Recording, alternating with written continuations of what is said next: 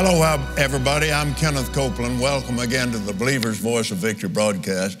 And we're here at Kenneth Copeland Bible College. Isn't that amazing? Yes. Kenneth Copeland Bible. But I'm glad. Hallelujah. I get a chance to teach and have somebody sitting there to hear it that actually wants to hear it. Praise God. Well, I have a desire to fill you with everything I've learned, which not a whole lot, but 57 years, like I said earlier, you can stumble up on a few things. No, I had good teachers. And beginning with Oral Roberts and then Kenneth E. Hagin and T.L. Osborne and T.L. Lowry. And, glory to God over the years. And I cannot leave out my pastor and his wife, the Nichols, and wonderful thing. When of course, I was raised in the Southern Baptist Church, and Gloria was raised in the Church of Christ, but we went to, since Grace Temple is our home church, Brother Nichols baptized Gloria and me and John and Kelly. Praise God. And it stuck. It took. Praise God. Thank you, Jesus. So now we're here once again in that the most important Passover meal that has ever happened. And the thing that his disciples did not understand, they didn't understand it until after they saw him go to the cross. Then, you remember what we read? I will bring to your remembrance. Or have we read that yet? Anyway, it's right there. I will bring to your remembrance everything that I have said to you. And then they saw all of that, and that's what he said yesterday, and we didn't know it. So here we are. And 16th chapter. These things have I spoken unto you, that you should not be offended. Remember in Mark chapter 4? Being offended takes no account of a wrong done. That is one of the devil's biggest and most successful tools. Is, well, did you hear what they said about me? No, and I don't want to know.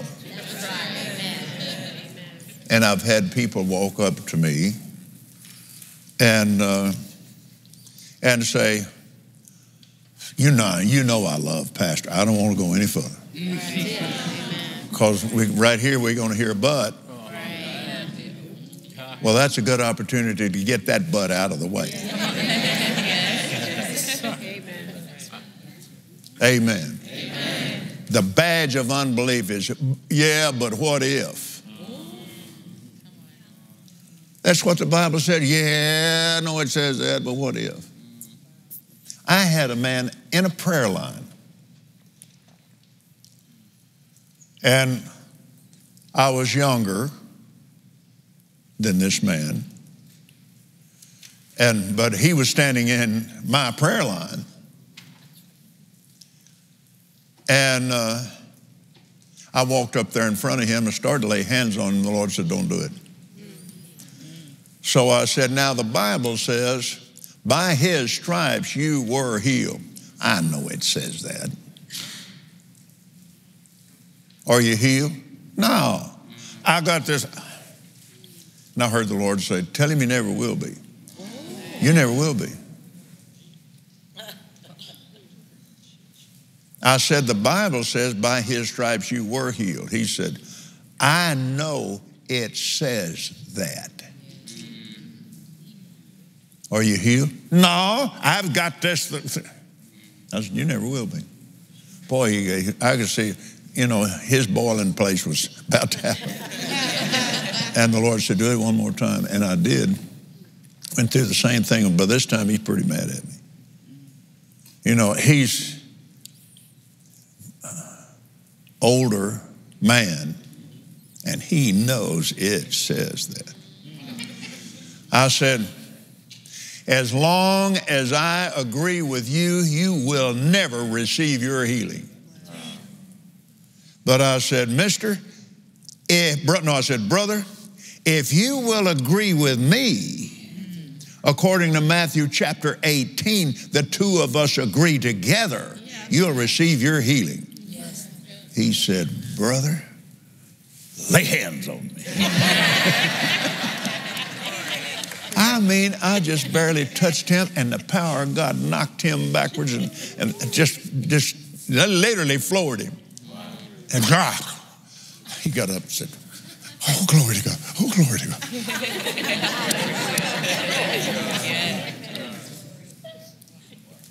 He judged the Bible. I know it says that. What should he have said? I know he said that. It's a it. The Bible is not a it. It is the Word of God. Why is it the Word of God? It is His bond. And I dare say that most Christian people, that they believe that, but have really never thought about it in that light. It is the Word. The Apostle John said, in the beginning was the Word. The Word was with God, and the Word was God. Thank you, Jesus. It's His Word. You can depend on it. You can depend on it even more than you can depend on a highly trusted friend. A lawyer or a doctor. You can depend on this book. Thank you, Jesus. Now, you have to be careful with some translations of it. But most of the mainline ones are just excellent. My choice is the Classic Amplified. And I use it a lot. Well, my staff knows that. And so, since Zondervan was done with it, they just put in a request for it and then surprised me when we got it. And right now, in fact, at the time you're seeing this, we have the leather bound. Amen. Thank you, Jesus. Isn't that good? So if you want a new one, you know where to get it. Thank you, Jesus.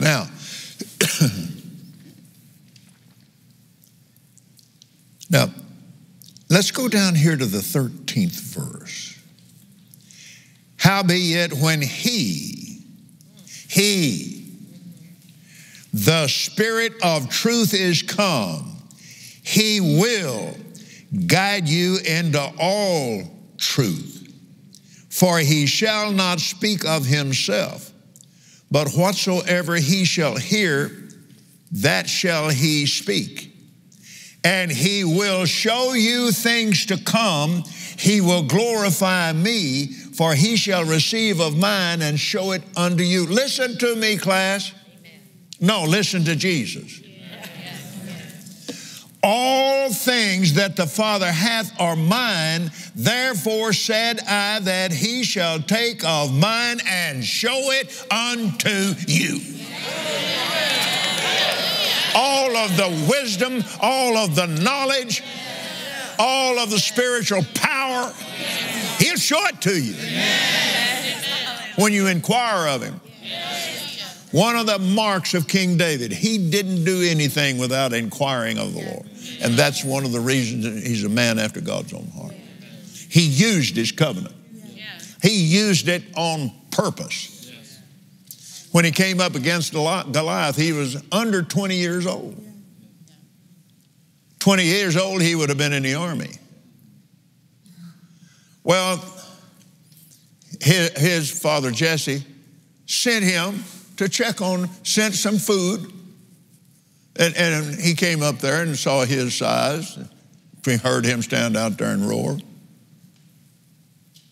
Think about it now.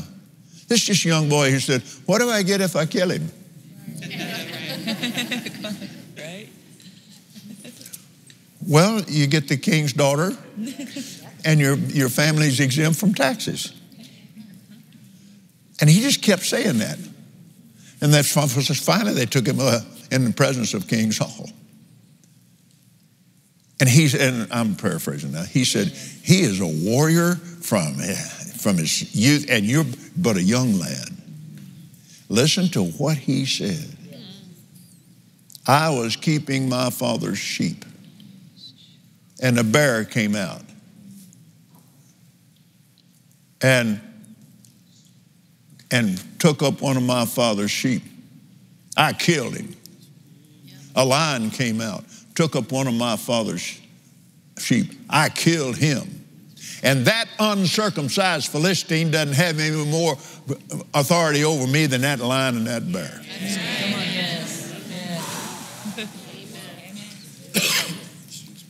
King Saul, all of his brothers, and every man in that army had all been circumcised on the 8th day. Because that's what God commanded Abraham and his family to do. He said, I'll kill him. He does not have a chance against me. So he picked up 5 smooth rocks, put them in his shepherd's bag, put one in that sling.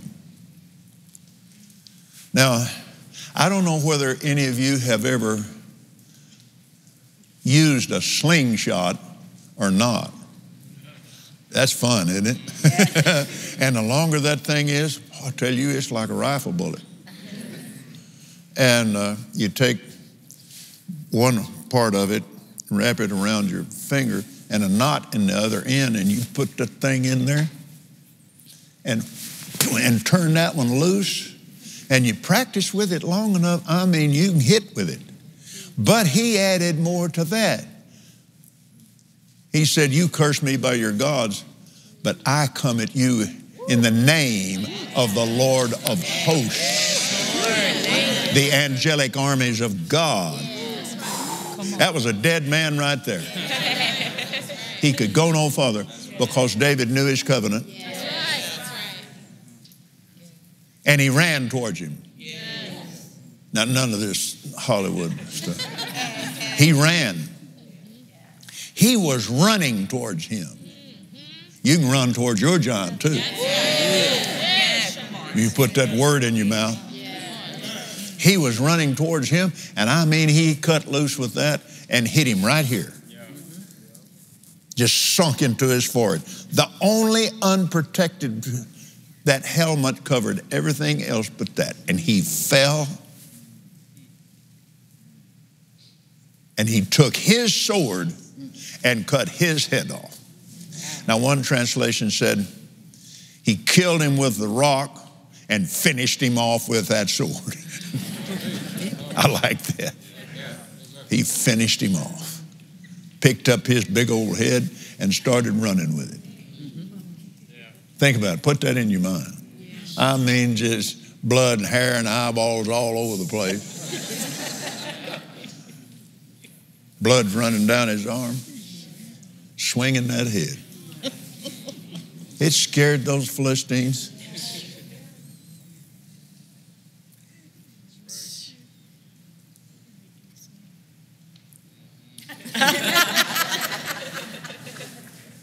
I won't go any further with that.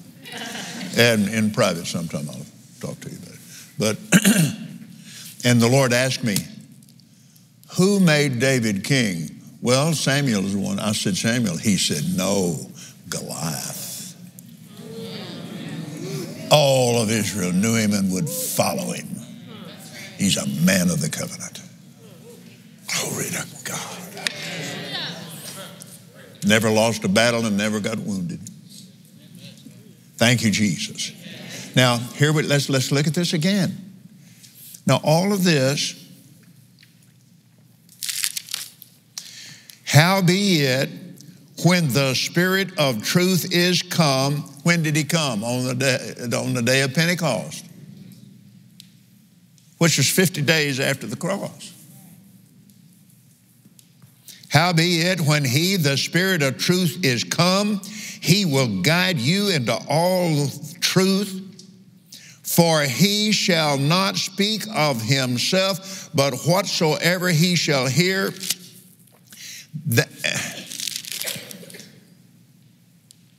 that shall he speak. He will. Amen. And he will show you things to come. He shall glorify me, for he shall receive of mine and shall show it unto you. All things that the Father hath are mine, therefore said I that he would take of mine and show it unto you. How? Out of that book. Out of that blood covenant book. That's him. Hallelujah. That book is him. Thank you, Jesus. Oh, praise God now. He will take what's mine and he will show it unto you. Now, and you know the story of this. The man called blind Bartimaeus. Do you remember what he said? Son of David. Yes. He knew who he was. Yes. Now, he said, have mercy on me. No. Now, he's a Jew. Son of David, do hesed for me. Yes. Hesed, that covenant word, that the less is blessed of the greater on an equal basis. Well, it's a word that God used. And that's literally what he said. Well, his surrounding, they had let that slip. It didn't mean anything to them. They tried to get him to shut up. But he said, Jesus, stop. Well, of course he did. He said those two covenant words, Son of David, do hesed for me. He stopped and called him.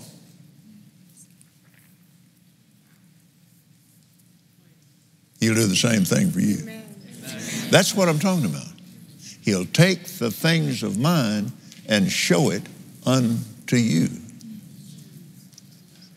So, now can you see Bartimaeus? He discarded his garment. That was his act of faith. Now, in those days, it's no different than today. I mean, some people could fake blindness, and but you had to go to the priest and prove. You had to go for leprosy, blindness, and those kind of things. And they made sure that he was actually blind, and he had a beggar's coat on, and he just started toward Jesus and dumped that coat.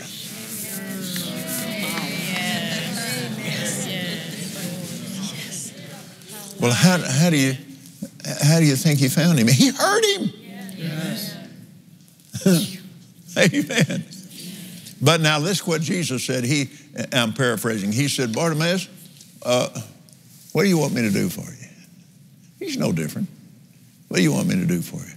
Lord, he called him Lord, that I might receive my sight. He said, go your way. Your faith has made you whole. What faith was it? He took off that beggar's garment before he even took a step. I'm not going to need this anymore. I'm not going to need this. And it says, immediately he received his sight and followed him in the way. Well, of course he did. Amen. Isn't that wonderful? Yes. So he hasn't changed. The book hasn't changed. Thank you, Jesus. Okay, go over there to the book of Hebrews for a moment. Don't lose your place here. It's in the 4th chapter of the book of Hebrews. And the 12th verse. For the word of God is quick and powerful. It's alive, powerful. Sharper than any two-edged sword, piercing even to the dividing asunder of soul and spirit, and of the joints and the marrow, and is a discerner of the thoughts and the intents of the heart. Neither is there any creature that is not manifest in his sight. The word of God, his. The word of God, he. This is him. This word is him. Praise God. So, yeah, I'll tell you what, let's do. How much time we got left? Not any. God is not a man that he should lie, neither the son of man that he should repent. Hath he not said, and will he not do it? Or hath he spoken, and shall he not make it good? Behold, I receive commandment to bless, and he is blessed, and I can't reverse it. That's Numbers 23. Well, Jesus, the Son of Man, didn't have to repent, but he taught us to. Well, you're not going to be busy tomorrow, are you? Okay, we'll be back in just a moment.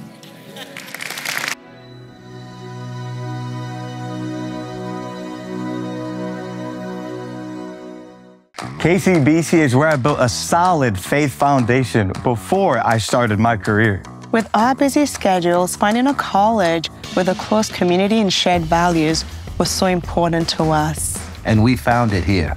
At KCBC, I renewed my identity in Christ. I got a second chance and found my purpose.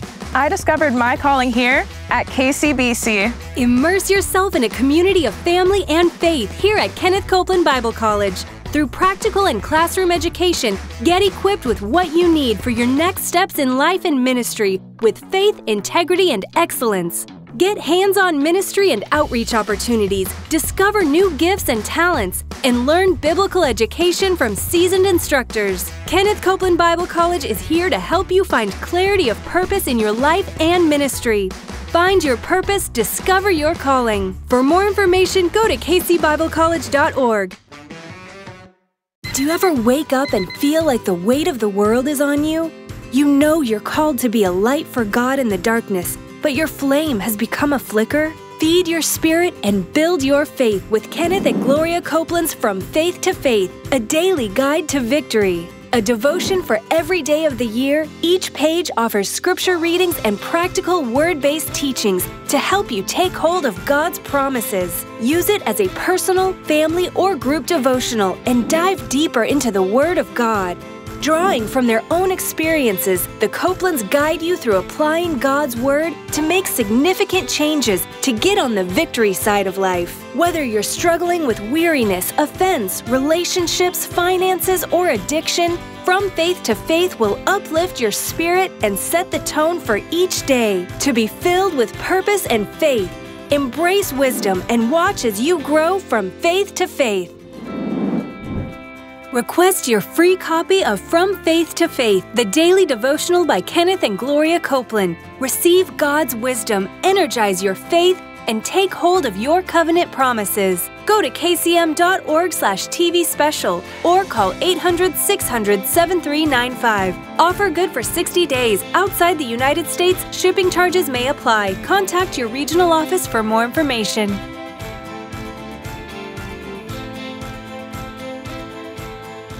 Hello, I'm Larry Warren. We're at the beginning of the new year, and many are making resolutions and setting goals for the future. This is a time to seek God about the things ahead. Jeremiah 29:11-13 shares insight into God's good plan for us. For I know the plans that I have for you, says the Lord. They're plans for good and not for disaster, to give you a future and a hope. In those days when you pray, I will listen. If you look for me wholeheartedly, you will find me. If you've never received Jesus into your heart and made him the Lord and Savior of your life, then today is your day. Pray this prayer with me. Lord, I confess my sins before you. I turn my life over completely. Take over and be the Lord of my life. I receive you as my Savior. I receive your Holy Spirit. I receive my new language. Thank you that I'm born again. Amen. Glory to God. Your spirit is born again. And the Bible says, if you are in Christ, you're a new creation. Old things have passed away and all things have become new. You are a joint heir with Jesus. And because you are united with him, you have an inheritance from God. Kenneth and Gloria Copeland want to help you begin your journey of faith by sending you the salvation package. You'll receive a book called He Did It All for You and some information to help you start reading and studying your Bible. Philippians 1:6 tells us, we can be confident of this. He who has begun a good work in you will carry it on to completion until the day of Christ Jesus. So read your Bible, develop your faith, and keep growing spiritually. To request your free copy of the Salvation Package, go to kcm.org. Prayer is the foundation of Kenneth Copeland Ministries. There's a prayer department in all of the KCM offices around the world with licensed prayer ministers who are trained in the Word of God to pray in faith with you. So, if you need prayer, call us today. We've heard Gloria Copeland teach us that it is through consistency that lies the power. We consistently put the Word of God in our eyes and our ears until it comes out of our mouth in faith. Faith is the victory that overcomes the world. Oh, it's good to have you with us in these classes. Isn't it? It's good, isn't it? Yeah. And we welcome you here. You're the thrill of our hearts. And and all of you partners, we pray for you every day. I pray for you every meal. Amen. Those that are not partners, we have more to do than we can do, so come on, partners. We'll see you tomorrow. Until then, this is Kenneth Copeland and all the class at KCBC here and in Canada, reminding you again that God loves you and we love you and Jesus is Lord. Shout amen. Learn more about who you are in Jesus and who He is in you. Request the Salvation Package free on kcm.org/salvation.